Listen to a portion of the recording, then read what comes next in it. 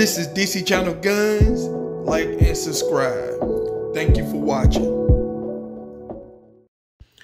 So this is my other channel, DC Channel TV, focus on your investment. So check that out, people. Link below. Thank you for that support.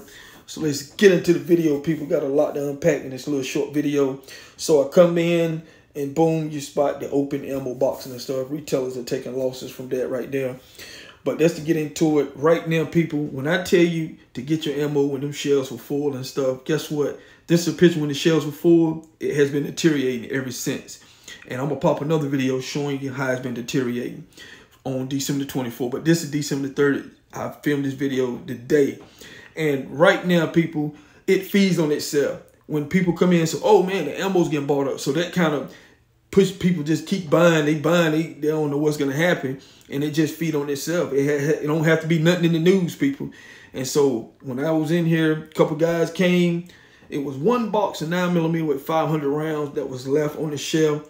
They took it. They don't even know what the price was. They said it don't even matter. So they took it.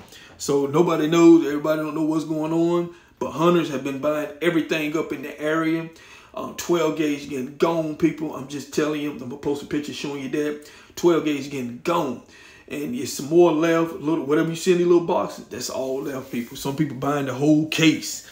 So I'm talking about, with that said, going into the end of the year, people buying stuff up.